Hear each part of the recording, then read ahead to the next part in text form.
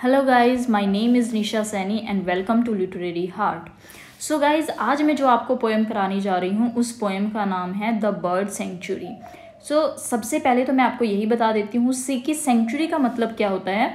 तो guys, century हम उस प्लेस को बोलते हैं जहाँ पर बर्ड्स को या फिर एनिमल्स को रखा जाता है और जहाँ पर उनको कोई नुकसान नहीं पहुँचा सकता। मतलब कि हम कह सकते हैं कि सेंचुरी एक ऐसा प्रोटेक्टेड प्लेस होता है जहाँ पर बर्ड्स या फिर एनिमल्स को रखा जाता है। एक मतलब कि उनकी केयर की जाती है, जहाँ पर एक ऐसे प्लेस को हम सेंचुरी बोलते हैं। सो गाइज, और ये जो पोएम है इसकी जो पोइट हैं उनका नाम है सरोजिनी नायडू। सो आज की जो हमारी पोएम है वो सरोजिनी नायडू की लिखी हुई एक बहुत ही फेमस और एक बहुत ही ब्यूटीफुल पोएम है। सो गाइज, सबसे पहले मैं आपको सरोजिनी नायडू का थोड़ा इंट्रोडक्शन दे देती हूँ कि जो सरोजिनी नायडू हैं वह एक इंडियन पोएट हैं और उनको नाइटिंगेल ऑफ इंडिया भी बोला जाता है। सो गाइज, वो एक फ्रीडम फाइटर भी हैं, वो एक फेमिनिस्ट भी हैं और एक वो एज यू नो कि वो एक पोएट भी है, वो पोइट्री भी लिखती हैं। उनकी जो पोएम्स हैं उन्होंने अपनी पोएम के अंदर इंडियन लाइफ के कुछ फैक्ट्स को रिप्रेजेंट करने की कोशिश की है। मतलब कि उनकी पोएम्स में कुछ ऐसे थीम्स हैं या फिर उनकी पोएम्स में हम देखते हैं कि किस तरह उन्होंने अपनी पोएम्स में जो इंडियन लाइफ है उसको प्रदर्शित किया है, इंडियन लाइफ को रिप्रेजेंट करने की कोशिश की है अपनी पोएम के माध्यम से।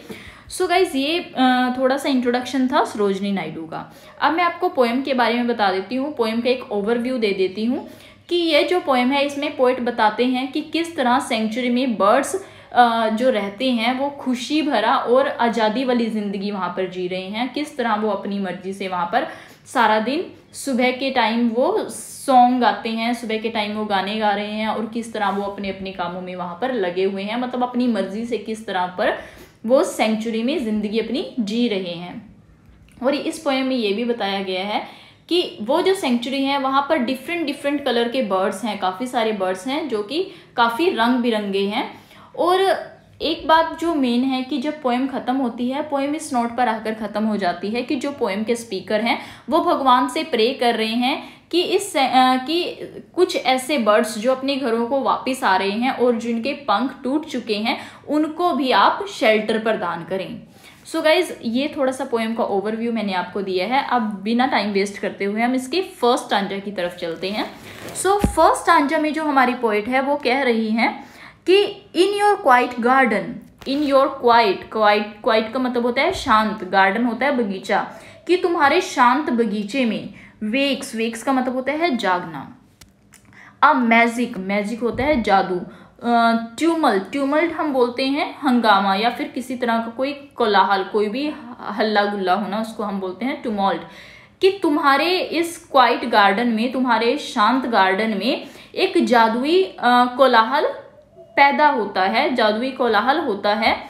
ऑफ विंग्ड बोलते हैं पंखों वाले। कोरिस्टर हम किसको बोलते हैं? कोरिस्टर बोलते हैं गायक, जो भी गाना गाते हैं उनको हम बोलते हैं कोरिस्टर। That keep the festival of dawn, festival होता है त्योहार, और डॉन हम किसको बोलते हैं? प्रातःकाल का जो समय होता है, सवेरे का जो टाइम होता है उसको हम डॉन बोलते हैं। सो गाइज, इन दोनों लाइंस को मिलाकर इसका मतलब क्या हुआ कि तुम्हारे शांति वाले गार्डन में सुबह के समय या प्रातःकाल के समय जो पंखों वाले गायक हैं वो एक जादुई कोलाहल पैदा करते हैं, एक जादुई हंगामा पैदा करते हैं। और आगे क्या है? That keep the festival of dance, और वो कोलाहल, वो जो गाना गाया जाता है, वो जो शोर वहाँ पर होता है वो किस लिए होता है? To keep the festival of डान, कि वो जो डांस प्रातःकाल का जो सवेरा है, जो प्रातःकाल है, उसका जो त्योहार है उसको मनाने के लिए तुम्हारे गार्डन में सुबह सुबह एक कोलाहल मचता है। मतलब कि जो पक्षी हैं वो सुबह उठकर चहचहाते हैं, वो प्रातःकाल के टाइम गार्डन में चहचहाते हैं। तो उसी चीज़ को उन्होंने बताया है कि किस तरह ये जो पक्षी हैं ये सुबह उठकर गार्डन में, इस शांति भरे गार्डन में चहचहाते हैं। और एक उनको बताया गया है, उनके चहचहाने को उन्होंने बताया है कि किस तरह वो एक संगीत को पैदा करते हैं। नेक्स्ट जो थर्ड लाइन है उसमें क्या है? ब्लाइथली rise the Carol in richly कैडेंस्ड rapture. ब्लाइथली का मतलब होता है आनंद पूर्वक। राइज मीन्स उगना या पैदा होना। द कैरल्स का मतलब होता है संगीत, गीत को हम बोलते हैं कैरल्स। कि ब्लाइथली rise the carols in richly, richly होता है भरपूर, किसी चीज से भरपूर। कैडेंस्ड, कैडेंस्ड हम बोलते हैं संगीतात्मक चीज को या संगीतात्मक इन्वायरमेंट को हम बोलते हैं कैडेंस्ड। और रैप्चर, रैप्चर का मतलब होता है उत्साह। ब्लाइथली rise the Carol in richly कैडेंस्ड rapture, कि उस उत्साह से भरे हुए संगीतात्मक इन्वायरमेंट में ब्लाइथली राइज द कैरल्स, ब्लाइथली मीन्स आनंद पूर्वक एक जो गीत है वो राइज होता है, पैदा होता है। मतलब कि थर्ड लाइन का मतलब हुआ कि उस उत्साह से भरे हुए संगीतात्मक वातावरण में आनंद पूर्वक वो जो विंग्ड कैरिस्टर हैं, वो जो पंखों वाले जो पक्षी हैं, वो आनंद पूर्वक वहां पर गीत गाते हैं। फोर्थ लाइन का मतलब है from lyric throat of amber. Lyric, lyric मतलब होता है लयात्मक। थ्रोट, थ्रोट्स हम बोलते हैं कंठ को, गले को। ऑफ एम्बर, एम्बर बोलते हैं हम पेल येलो कलर को। ऑफ एबनी, एबनी हम बोलते हैं ब्लैक कलर, जो कि देखने में लगता है जैसे डार्क कलर की वुड होती है, डार्क ब्लैक कलर की जो लकड़ी होती है उसको हम बोलते हैं एबनी कलर, मतलब कि ब्लैक कलर को हम एबनी कलर बोलते हैं। एंड फान, फान बोलते हैं हम येलोइश ब्राउन, ब्राउन कलर जो होता है। मतलब कि फोर्थ लाइन का मतलब यहाँ पर क्या हुआ, from lyric throat of amber ebony and fawn, मतलब कि येलो ब्लैक और ब्राउन कलर के लयात्मक थ्रोट से, लयात्मक कंठ से सुबह सुबह उस संगीतात्मक उत्साह भरे संगीतात्मक इन्वायरमेंट में वो जो पक्षी हैं वो आनंद पूर्वक गीत वहां पर गाते हैं और वो जो पूरा वातावरण है उसको खुशी से भर देते हैं। सो गाइज, ये हमारा फर्स्ट स्टांजा था। आई होप आपको समझ आया होगा। अब मैं आपको सेकंड स्टांजा बताती हूँ। सेकंड स्टांजा की तरफ हम मूव करते हैं। सेकंड स्टांजा में जो पोएट हैं वो क्या कहते हैं कि the Bulbul and the Oryol, the honey bird and शामा, मतलब कि यहाँ पर अब डिफरेंट जो वहाँ पर डिफरेंट जो पक्षी वहाँ पर रहते हैं, बर्ड्स जो रहते हैं उनको बताया गया है कि द बुलबुल, कि जो बुलबुल पक्षी है, the Oryol, the honey bird and शामा, शामा भी एक बर्ड का ही नाम है, कि किस तरह ये जो पक्षी फ्लिट अमंग हाई बोज, फ्लिट का मतलब होता है उड़ना, अमंग, अमंग मीन्स के बीच में, हाई बोज, बोज हम किसको बोलते हैं, बोज बोलते हैं टहनियों को, ब्रांचेस को, कि किस तरह बुलबुल, ओरियल, हनी बर्ड और जो शामा पक्षी है, शामा बर्ड है, कि किस तरह वो हाई बोज या फिर ऊंची टहनियों के बीच में उड़ते हैं। That drip the nectar with and with due, यहाँ पर दैट किसके लिए यूज किया गया है गाइज, दैट उन ब्रांचेस के लिए यूज किया गया है, बोज के लिए यूज किया गया है कि, और वो जो ब्रांचेस हैं, वो जो बोज है, ड्रिप, ड्रिप का मतलब होता है टपकना, विद नेक्टर, नेक्टर होता है अमृत, and with due, due means होता है ओस, और वो जो टहनियाँ हैं उनसे अमृत और ओस की बूंदें हैं जो वो टपकती रहती हैं, और उन सब के बीच में, उन टहनियों के बीच में जो बुलबुल, ओरियल, हनी बर्ड और शामा बर्ड है वो उनके बीच में उड़ती रहती हैं। आगे नेक्स्ट लाइन है कि upon the grass the wandering girl प्रेड्स it's C was silver. Upon the grass, की अपॉन द ग्रास मीन्स घास के ऊपर, द वेंडरिंग, वेंडरिंग बोलते हैं हम भटकना, भटकते हुए, गल, गल किसको बोलते हैं, गल एक समुद्री पक्षी होता है जिसको गल बोला जाता है। प्रेड्स, प्रेड्स का मतलब होता है प्रदर्शन करना या प्रदर्शित करना। इट्स मीन्स अपने, शी वॉज्ड सिल्वर, शी वॉज्ड सिल्वर का मतलब यहाँ पर है सफेद चांदी के रंग के जो अपने उनके पंख हैं उनकी यहाँ पर बात की गई है, कि किस तरह घास के ऊपर जो समुद्री पक्षी है, भटकते हुए समुद्री पक्षी हैं, वह अपने सफेद चांदी के चांदी के रंग के जो उनके पंख हैं उनका प्रदर्शन करते हैं। मतलब क्या हुआ कि किस तरह घास के ऊपर जो एक समुद्री पक्षी है, भटकता हुआ समुद्री पक्षी है, वह अपने सफेद चांदी रंग के जो उनके पंख हैं उनका प्रदर्शन करते हैं। फोर्थ लाइन है the हुपू and Kingfisher there bronze and fire blue, कि यहाँ भी उसमें उनके पंखों की बात की गई है कि किस तरह जो हुपू, हुपू भी एक बर्ड का नाम है, कि किस तरह जो हुपू बर्ड है एंड जो किंगफिशर हैं देयर ब्रॉन्ज, ब्रॉन्ज बोलते हैं ब्राउन कलर को, and fire blue, fire blue means जो डार्क ब्लू कलर होता है, उनकी बात की गई है कि किस तरह जो हुपू और किंगफिशर बर्ड हैं वो अपने भूरे और ब्लू कलर के जो उनके पंख हैं उनका वहाँ पर प्रदर्शन करते हैं, अपने पंखों को वहाँ पर सबको दिखाते हैं या फिर अपने पंखों से वो उड़ते रहते हैं पूरे गार्डन में। सो गाइज ये हमारा सेकंड स्टांजा था। थर्ड स्टांजा में क्या है? थर्ड स्टांजा में है कि wild grey pigeon dreaming of a home, wild grey pigeons dreaming of a home amid the tree tops. Wild, wild होता है जंगली, ग्रे, ग्रे भूरे कलर के, पीजन्स, पीजन्स बोलते हैं कबूतर को, कि किस तरह जो जंगली भूरे कबूतर हैं, ड्रीमिंग, ड्रीमिंग मीन्स सपने लेते हैं, ऑफ अ होम घर के सपने लेते हैं, अमिड, अमिड मीन्स बीच में, the tree tops, tree top का मतलब क्या है? पेड़ की चोटी, कि पेड़ की जो टॉप है, पेड़ की जो चोटी है उसके ऊपर किस तरह वो जो जंगली पीजन है, जंगली कबूतर हैं, वो अपना एक घर बनाने के सपना लेते हैं, किस तरह वो वहाँ पर अपना घर बनाना चाहते हैं।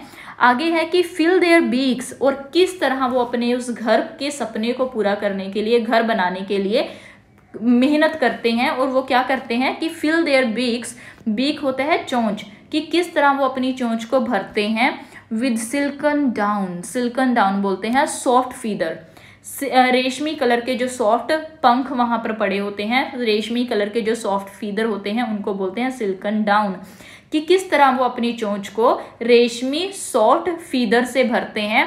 And slender banyan twigs, and slender, slender बोलते हैं थिन या फिर पतली, बनियन एक पेड़ का नाम है, और ट्विग्स हम बोलते हैं ब्रांचेस को, टहनियों को, कि किस तरह वो जो पीजन है वो अपने घर को बनाने के लिए अपनी चोंच में सॉफ्ट फीदर्स को और बनियन की जो छोटी छोटी ब्रांचेस होती हैं उनको भरते हैं, और उन फीदर और ब्रांचेस की सहायता से वो अपना घर बनाने का प्रयत्न करते हैं। नेक्स्ट लाइन में क्या है? But the Z green Gypsy parrot are only gay मिराडोर, but the Z green, Z green का मतलब है गहरे हरे रंग के, जिप्सी, जिप्सी हम बोलते हैं जैसे खानाबदोश लोग होते हैं या फिर जो घुमक्कड़ लोग होते हैं उनको हम जिप्सी बोलते हैं, जो कि एक जगह पर नहीं रहते, एक स्थान से दूसरी जगह पर वो मूव करते रहते हैं, उनको जिप्सी बोलते हैं। कि किस तरह जो हरे गहरे रंग के जो पैरेट्स हैं आर ओनली गे मिराडर्स, गे बोलते हैं खुश, जो लोग बहुत ही खुश होते हैं उनको हम गे बोलते हैं। मिराडर्स, मिराडर्स किनको बोलते हैं? लुटेरों को। कि बट कि जो पर जो हरे गहरे रंग के जो घुमक्कड़ तोते हैं वहां पर उस पूरी सेंचुरी में वो ही सिर्फ एक ऐसे खुश लुटेरे हैं। And pose upon their sunward flight to plunder red ripe figs, जो कि पोज करते हैं, रुक जाते हैं, upon their sunward flight, sunward flight का मतलब है कि जब वो अपनी फ्लाइट, फ्लाइट मतलब होता है उड़ान भरना, कि जब वो सूरज की तरफ अपनी उड़ान भरते हैं, कि किस तरह वो जो पैरेट्स हैं वो सूरज की तरफ उड़ान भरते हुए बीच में रुक जाते हैं। टू प्लंडर, प्लंडर का मतलब होता है स्टील करना, चोरी करना। रेड, रेड मीन्स लाल, राइप, राइप होते हैं पके हुए, फिग्स होता है अंजीर, अंजीर एक फल होता है, कि वहां पर सिर्फ वो पैरेट्स हैं जो कि सूरज की तरफ अपनी उड़ान भरते हुए रुक जाते हैं, वो जो रेड पके हुए जो अंजीर हैं उनको चोरी करने के लिए, उनको तोड़ने के लिए वो वहां पर अपनी सूरज की तरफ उड़ान भरते हुए बीच में ही रुक जाते हैं। सो गाइज हमारा जो लास्ट स्टांजा है, लास्ट स्टांजा में क्या है? इसमें बताया गया है कि in your gracious garden there is Joy and fostering freedom. यहाँ पर जो हमारे स्पीकर हैं, जो पोइट हैं, वो कह रहे हैं कि इन योर ग्रेशियस गार्डन, कि तुम्हारे इस gracious, gracious means beautiful garden में, तुम्हारे सुंदर बगीचे में देयर इज जॉय, यहाँ पर खुशी है, एंड फोस्टरिंग, फोस्टरिंग बोलते हैं हम ग्रोइंग, बढ़ती हुई, फ्रीडम, फ्रीडम मीन्स आज़ादी, कि तुम्हारे इस गार्डन में खुशी भी है और दिन प्रतिदिन बढ़ती हुई आज़ादी भी है। आगे है nesting place and singing space for every फीदर्ड thing. Nesting place, nesting place बोलते हैं ऐसा प्लेस जहाँ पर जो बर्ड्स होते हैं वो अपना घोंसला बना सकते हैं, मतलब कि घोंसला बनाने की जगह। एंड सिंगिंग स्पेस, कि वहाँ पर गाना गाने की भी स्पेस है। फॉर एवरी, हर उस पर्सन के लिए, हर उस फीदर्ड थिंग किसको बोलते हैं, पंखों वाले जो भी चीज़ है, पंखों वाली जो भी एंटिटी है, मतलब कि बर्ड्स की यहाँ पर बात की गई है कि वहाँ पर हर एक बर्ड के लिए घोंसला बनाने की जगह भी है और वहाँ पर उनके लिए सिंग करने की जगह भी है, गाना गाने का स्पेस भी है। आगे है ओ मास्टर ऑफ द बर्ड्स, कि हे बर्ड्स के मास्टर, हे बर्ड्स के पक्षियों के मालिक।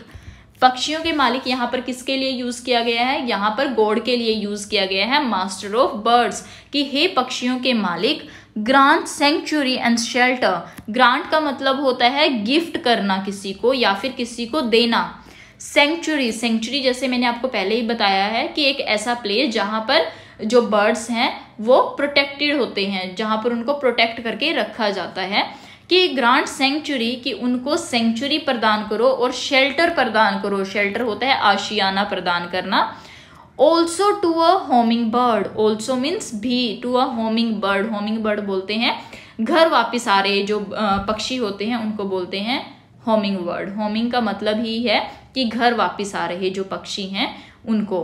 That bears a broken wing, broken wing का मतलब है टूटे हुए पंख, कि हे बर्ड्स के मालिक, उन पक्षियों को भी जो घर वापिस आ रहे हैं, घर आते हुए पक्षियों को भी जिनके पंख टूट चुके हैं, उन पक्षियों को भी आप सेंचुरी और या फिर शेल्टर प्रदान कीजिए।